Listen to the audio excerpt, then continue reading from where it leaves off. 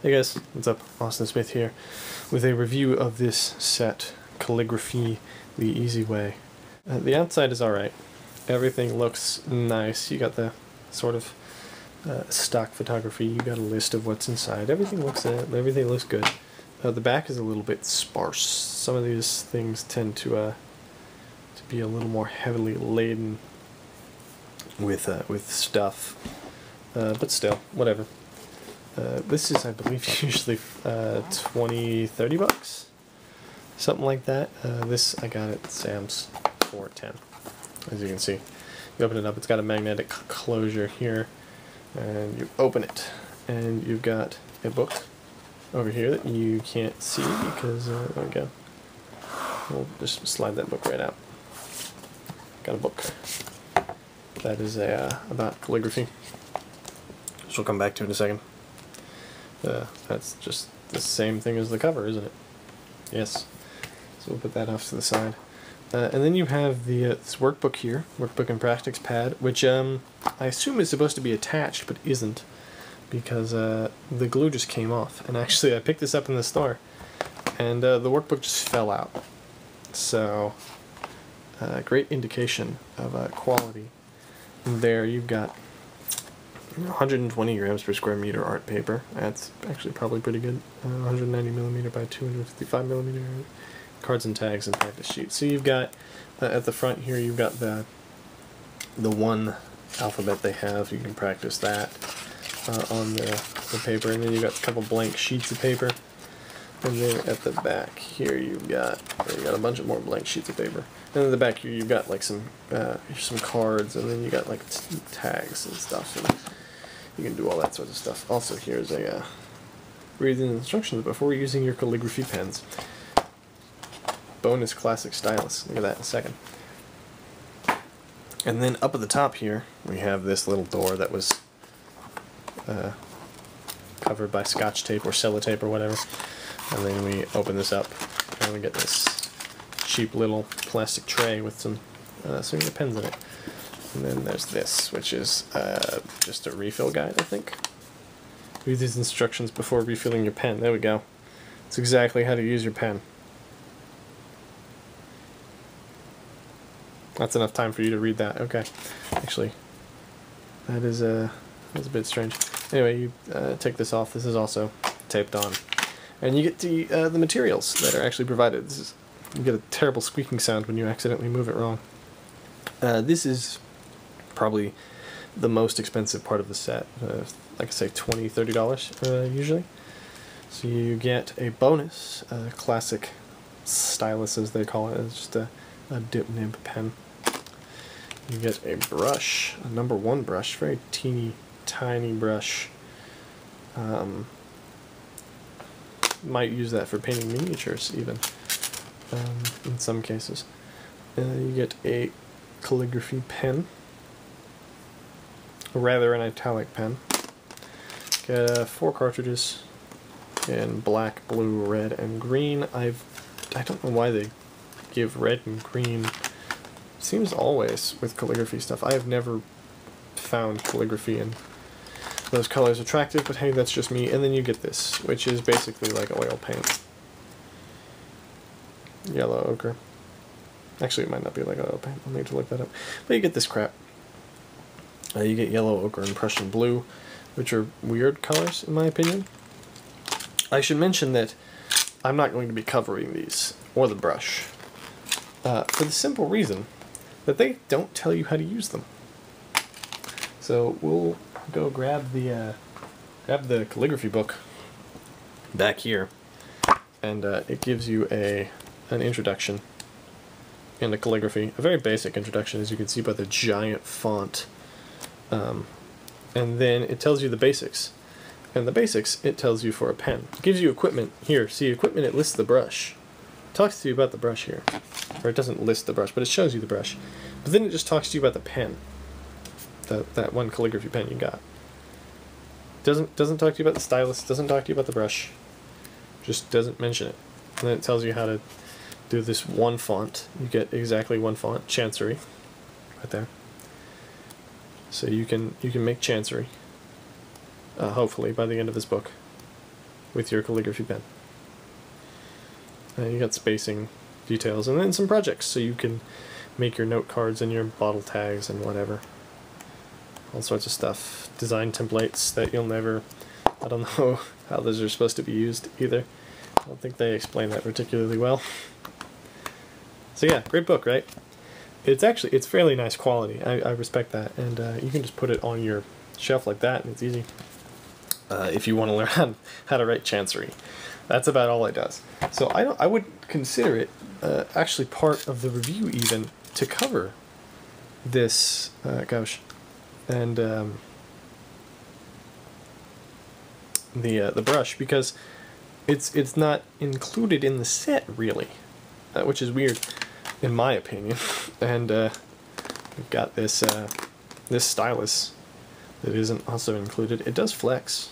I don't know if you can see that. Let's see if I can make it flex a little bit for you. It does flex. There's no ink reservoir, so it'll run out of ink pretty fast. But it works. Whatever. I'm sure that's actually all right. I mean, it's pretty scratchy, but a lot of dip nibs are scratchy. But it's not very scratchy, and it's not like eating the paper or anything. But I think to review it, all we really have to do is review the pen, because that's what it came with.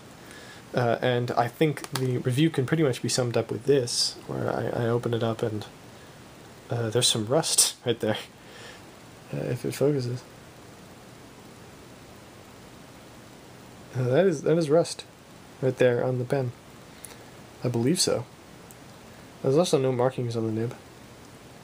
I lied. That's an M. I'm blind. There's an M on the nib, so it's a medium italic. This is Standard International.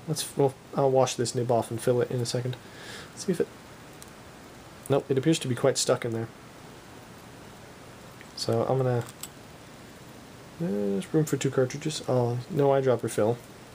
Unfortunately, right? Made it this interesting sort of feeling plastic there. This is rubbery. This is actually pretty nice. Clicks pretty nice as long as the cap doesn't break. I like this cap design too, and the pen. It's pretty sharp up there. It's a little mold bit right there that's kind of sharp. So yeah, I like the design. I wouldn't like it to carry it around, but I think it's interesting. So let's wash that rust off, or scrape the rust off, and come back in just a second. So I have separated with some difficulty one of their practice sheets from the pad, just so that it makes it easier to film. I've also got a Clairefontaine sheet over here, and you know, if this pen performs well, I could probably almost save the $10 version of the set, or I would say it saves the $10 version of the set actually. It might almost save the $20 or $30 version of the set. So we plug the cartridge in there, and that.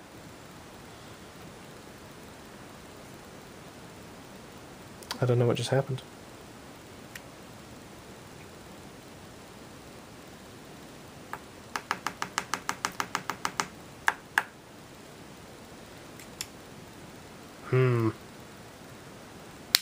Okay, there we go.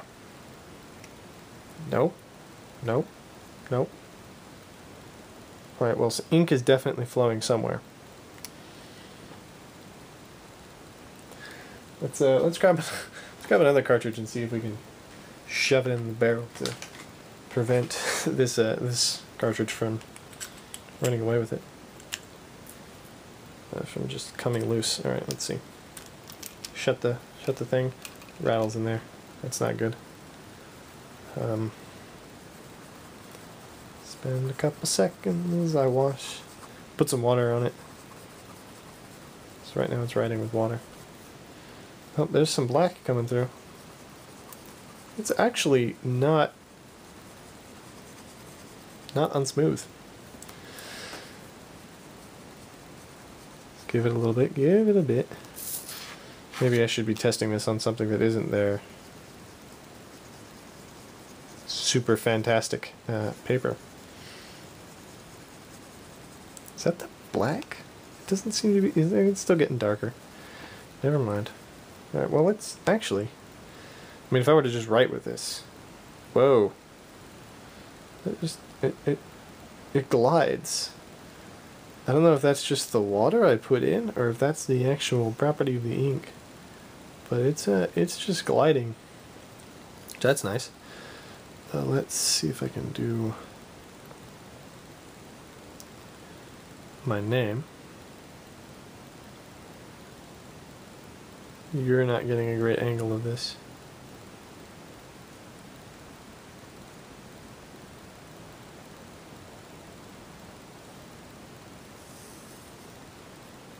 That's actually not that bad.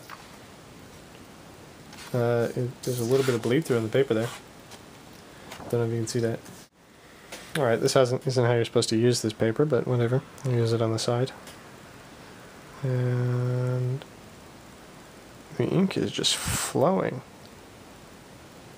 That's interesting.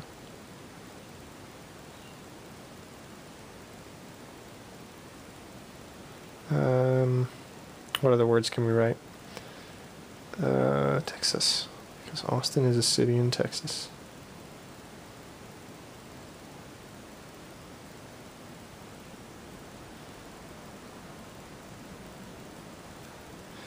It doesn't want to do crisp italic things. It really is not particular. You can't see that at all. It really isn't crisp. Not particularly crisp. The quick brown fox. Wow, it's just gushing ink except when it skips. That was my fault, by the way. Jumps over.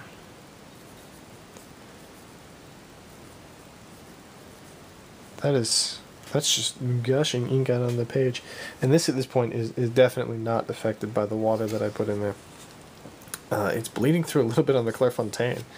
That is an ink right there. Let's screw the pen and see if we've done any damage. It's actually holding. I wouldn't trust it, but it's in there, right? Yeah.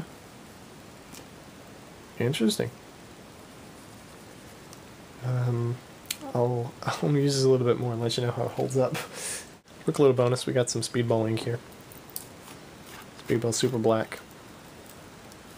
Yeah. Eventually it opens.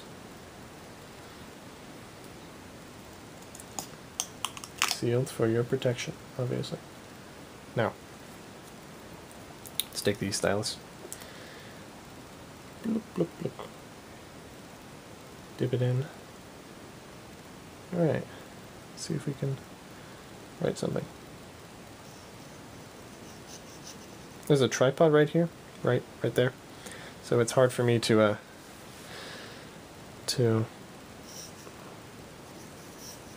wow. That just pours ink. There's wow. Alright, let me blot that real quick.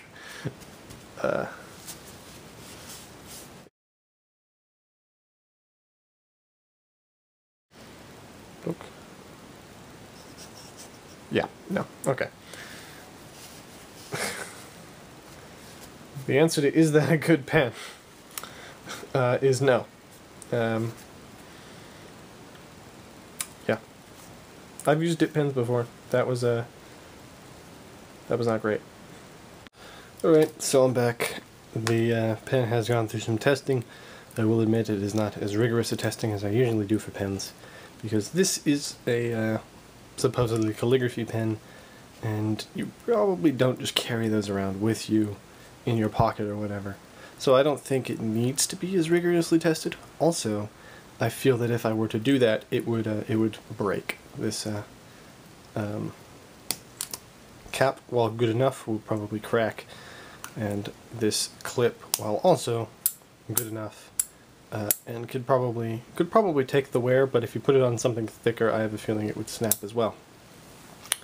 So how does it do? It's alright. I will admit that while I said the cartridge was in there very loosely, it has not shaken out yet.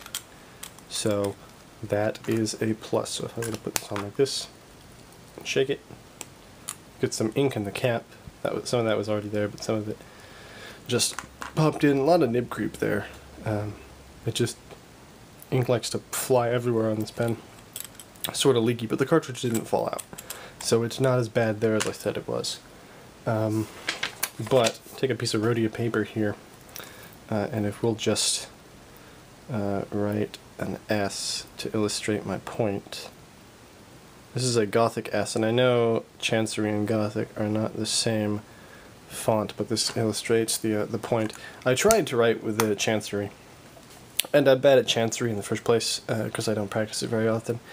But with this pen, it's nearly impossible. For the same reason, it's nearly impossible to do pretend Gothic there, because as you can see, it's nice and rounded, which you might also notice is not what you want in most types of calligraphy. Chancery and Gothic included. Also, it bleeds through rhodia paper. Well, let's not bleed through, but that was not on the paper for very long, and it showed through pretty significantly there. You can see just tiny dots that bleed through. It bleeds through Clairefontaine, it bleeds through rhodia, it bleeds through Leuchtturm. I don't know why it wouldn't if it bled through Clairefontaine, but just all the good quality papers that you standardly would think of for using with fountain pens just bleeds right through them. So I actually have to command the paper that came with the set a little bit more than I was previously, because that paper, at the very least, actually held the ink there. Let's see if we can scribble another S on it very quickly. It just dumps ink, and it does not have any definition to the line. The italic point there is very, very rounded off. So there's none of those hard edges that are super nice in calligraphy. Oh, nope, it's bleeding through there. So, I mean, the paper that it comes with is fairly good quality still, even with that. And I have some other pens up here that you can barely notice I wrote with. You can't. There we go. Sort of. It's out of focus. Focus. So you can't even see that. You can sort of kind of see that there. There we go. So the paper is very good. The pen is it doesn't do the calligraphy thing very well. And if you were, I mean, I can see it as sort of if you want a nice big, a nice fat italic to write with, just cursive or whatever, it is all right. Hello. See, I mean, it looks nice. It doesn't look terrible. It bleeds through still, even that fast. It is not great for calligraphy like it's meant, at least in the set, it's meant to be used for. And carrying around, I just feel like it would explode. And as you can see, every time I click the cap on it, it's just splattering ink on the inside there. So that's not nice either. The pen isn't made for carrying around. The nib isn't made for calligraphy. I don't know what it's for. And it is a fault of the ink that it's bleeding through these papers, not the pen, obviously.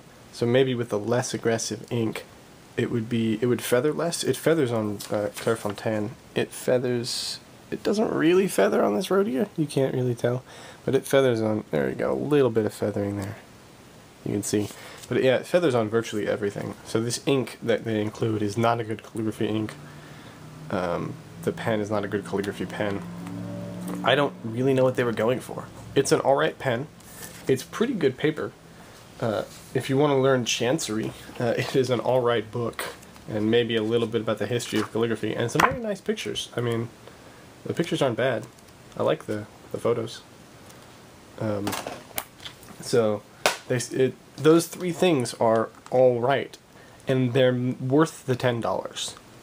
But they're not good.